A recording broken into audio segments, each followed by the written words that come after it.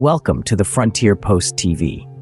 How can someone who has served their motherland in government or military roles vilify it in such a distasteful manner? Hasn't their homeland nourished them, provided for them, and their children and their parents throughout the years? Yet, for a handful of dollars garnered through social media, they spew all manner of derogatory remarks about the land that nurtured them. While social media does hold significance, those who utilize this potent tool to demean any country certainly won't contribute to any noble cause. The crux of the matter is, respect your country, your motherland. It's the cornerstone of your identity, the root of your existence. By respecting it, you respect yourself. Lots of people in Pakistan believe that it is because of these social media influencers that Imran Khan is still languishes in jail. Thank you for watching Frontier Post TV. Cherish your motherland.